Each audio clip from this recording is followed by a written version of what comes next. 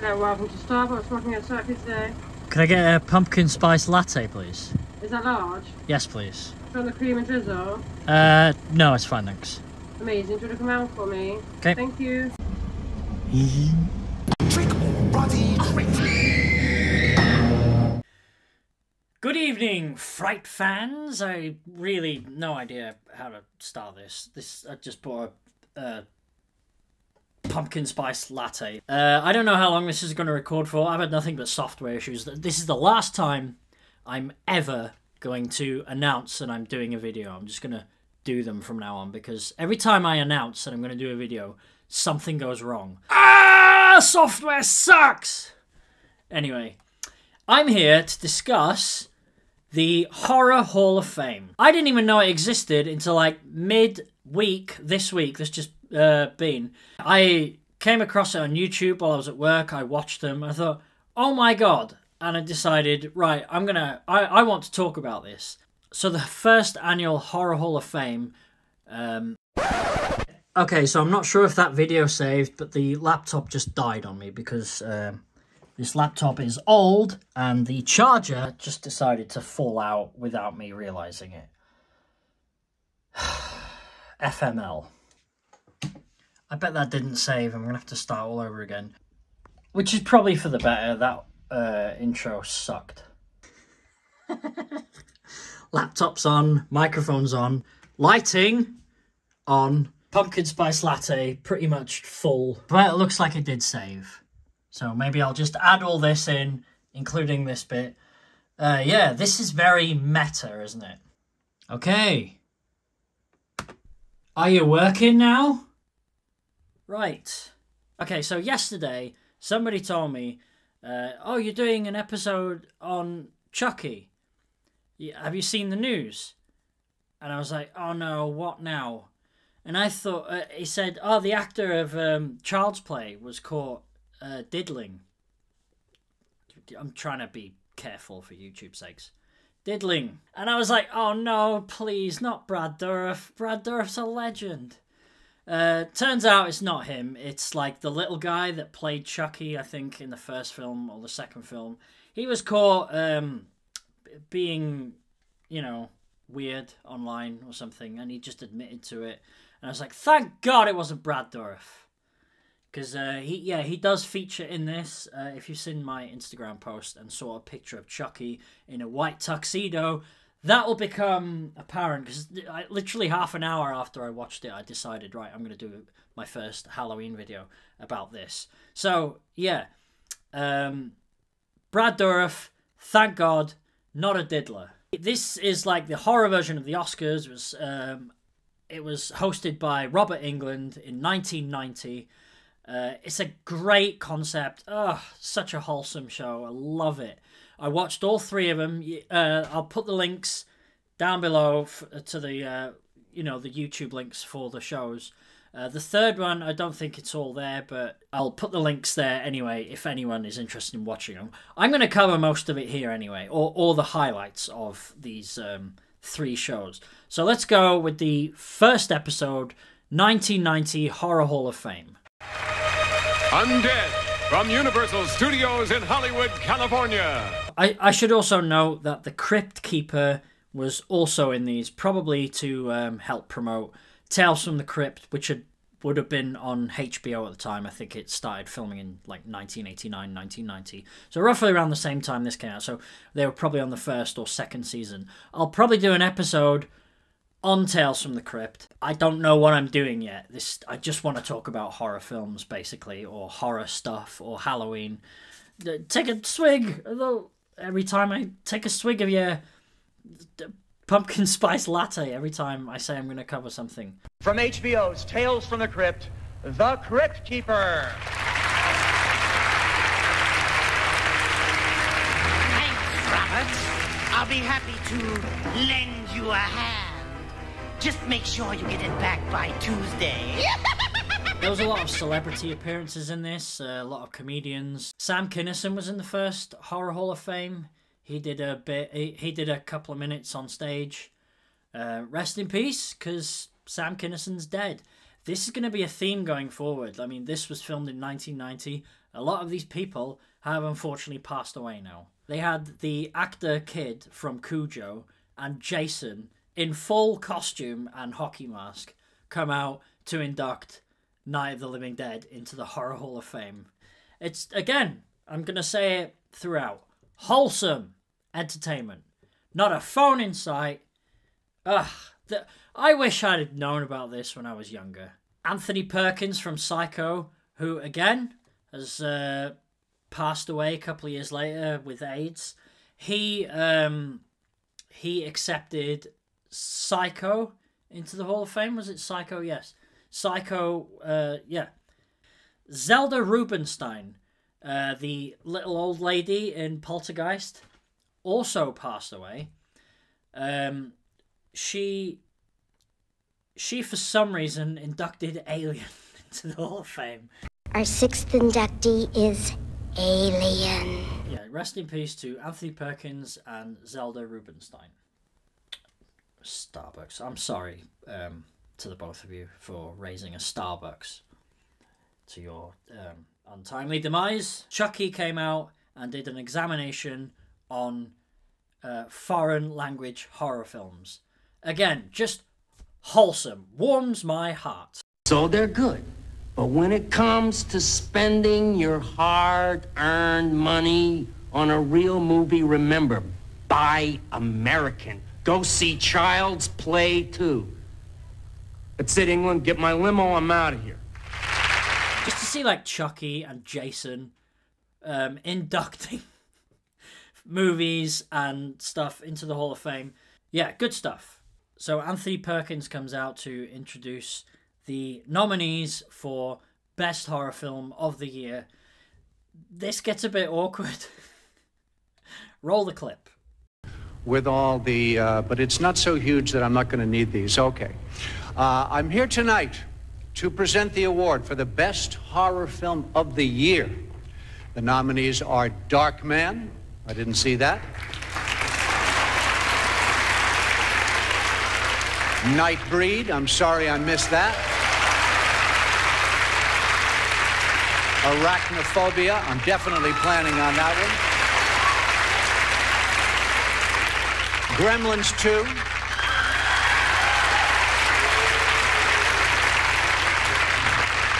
And the one that you just saw the clip from, Tremors. Yeah, he basically admits that he hasn't seen any of these films. He announces the winner as Arachnophobia, and then they cut to a shot of a gremlin, a disappointed gremlin in the crowd. Wholesome. The director, Frank Marshall, I think it was the director anyway, came up to accept the award, and then a big spider comes down to grab the award and lift it up. Again, wholesome. And a great cast. Oh my heavens. Well, actually, this award really belongs to the star of Arachnophobia, and I think he should be here to pick it up, and here he is, Big Bob. Thank you very much.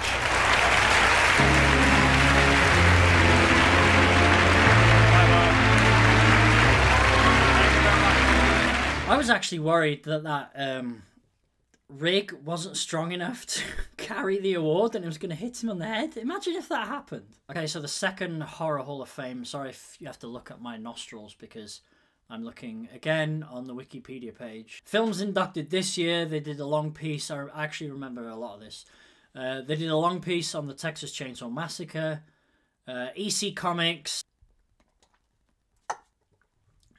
Actually, Pumpkin Spice Latte is not that bad. It's growing on me. Actor Bela Lugosi. Production company Universal Studio. Presented by Elvira. The movie The Birds, which is the second Alfred Hitchcock movie to be put in already. Anyway, this was a year later, 1991. Stop it! Stop! Oh, please stop! Stop it! Hi, I'm Gilbert Gottfried, and I'm here to give you a shriek preview of all the horror films coming out this year. Hey Siri, when did Gilbert Gottfried die? Gilbert Gottfried passed away on the 12th of April 2022.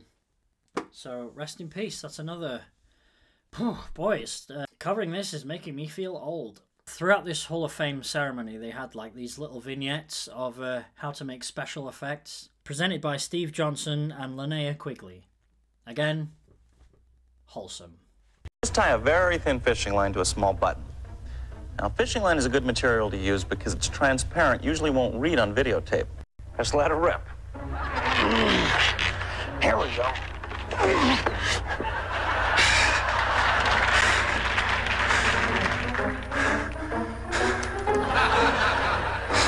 I hate it when that happens. They held an in memorial for Freddy Krueger, a fictional character. I think they were filming the Freddy's Dead, The Final Nightmare in 1991, or it might come out in 1991. Yes, it did. Wholesome. I'm going to miss my old friend Freddy Krueger. I should have said a few words at his funeral, but I just didn't have the guts. The Horror Hall of Fame continues with lots more shocks and surprises. Will you be back? Of course you will. And again, for the second year running, it got a bit awkward again when they did a Horror Movie of the Year award presented by Vincent Price. The 5 nominees for Best Horror Film of the Year are Misery, Child's Play 2, The Silence of the Lambs, Predator 2, Jacob's Ladder. And the winner is... I'm going to give you that, Tony. Thank you. Silence of the Lambs.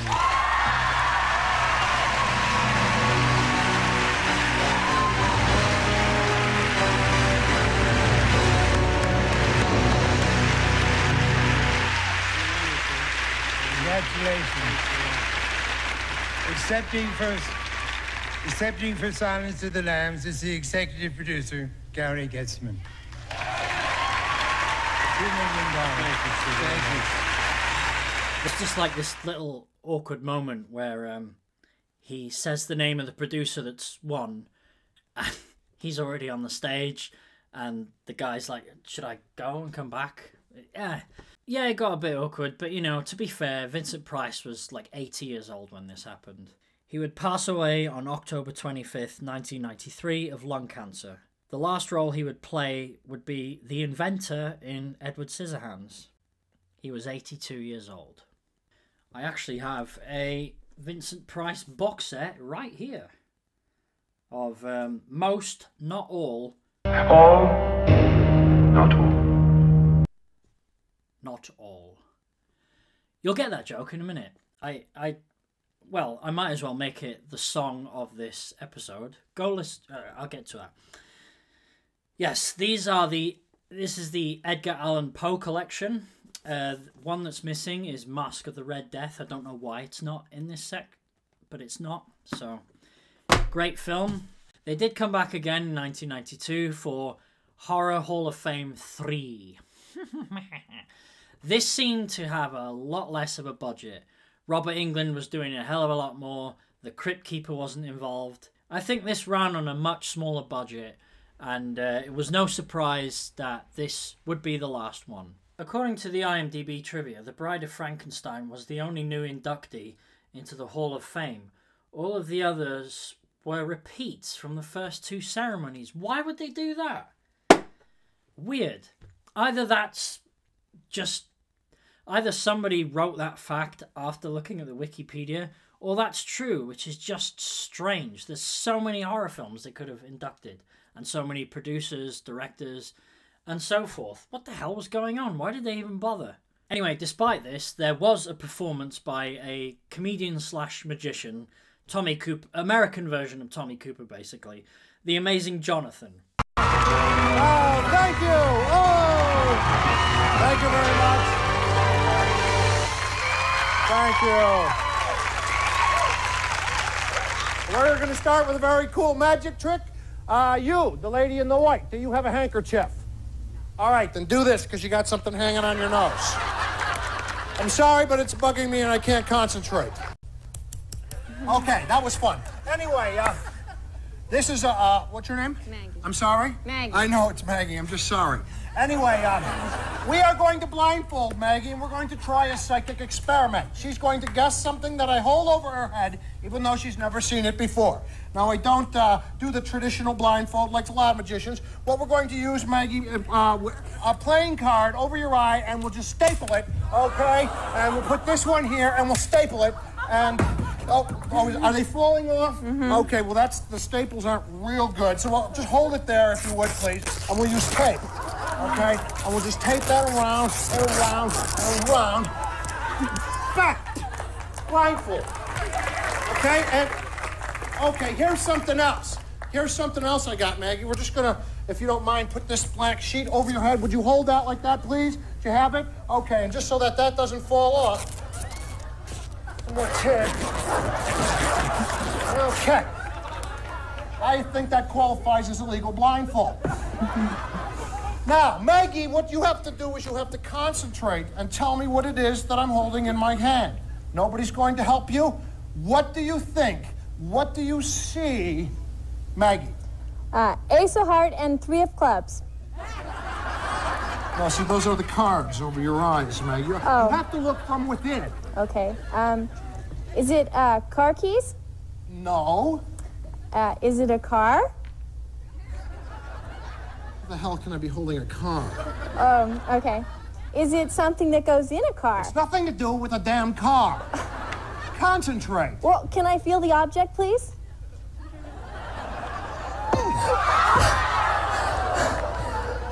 Oh, God, it's a pair of scissors! Yes, she got it, ladies and gentlemen. It was a pair of scissors. And you guessed it, the amazing Jonathan passed away last year. He was diagnosed with cardiomyopathy in 2007, and despite doctors' prognosis, managed to perform shows in 2017. Unfortunately, he would succumb to his illness and would die in his sleep on February 22nd, 2022, at the age of 63. There is a documentary on his life on YouTube. I haven't had a chance to watch it, but I am going to. We come to the Movie of the Year award, which this year, for some reason, was just presented by Robert Englund, who was presenting the entire show. So they didn't even get a new actor or anything. This was weird, man. It's like they really cut the budget and they didn't want to continue with it or something. I don't know. I don't know why they even bothered doing this one. And now we come to the moment we've been waiting for. The winner of the Best Horror Film of the Year. The nominees are The Addams Family, Child's Play 3, Alien 3, Freddy's Dead, The Final Nightmare, and The Lawnmower Man, and Pet Sematary 2. And the winner is The Addams Family. Accepting the award is the Addams Family Lurch, Mr. Carl Stricken.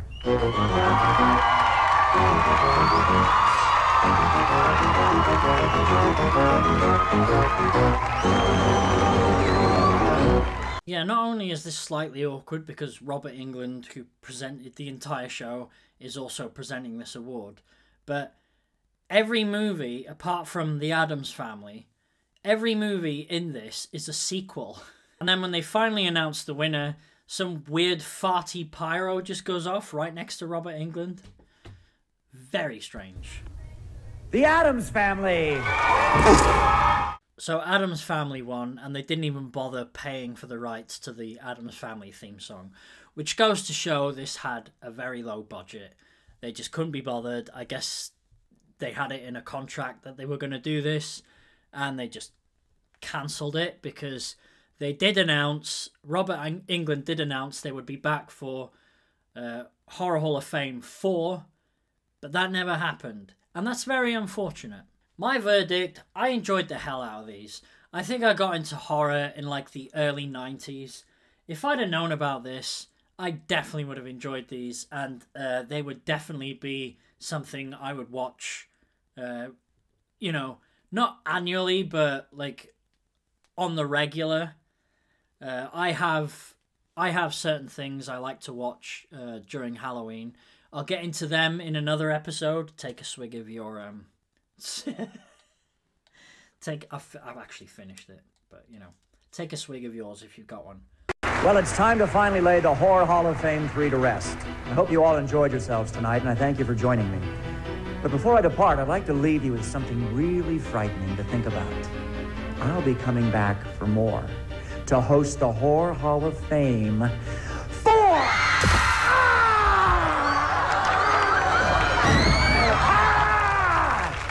Good night, everybody! Thank you.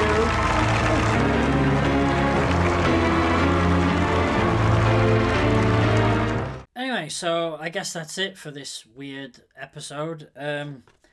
I'm going to go watch one of these. Yeah, I'm going to watch the first Chucky to celebrate the fact that Brad Dourif is not a diddler. God, that scared the crap out of me.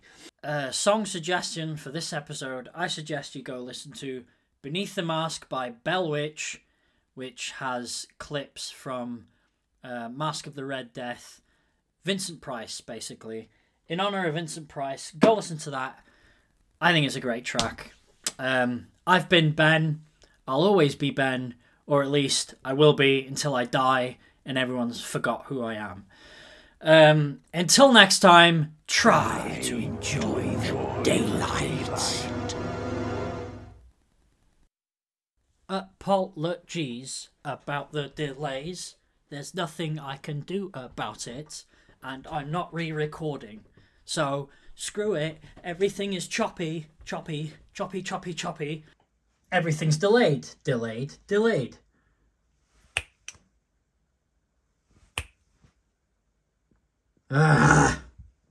It's going in how it is. Look. I'm not re-recording it. I've had a rough time trying to sort out the software, such and such. Yeah, sorry, I'm on a budget. I'm not buying new stuff. It's not happening.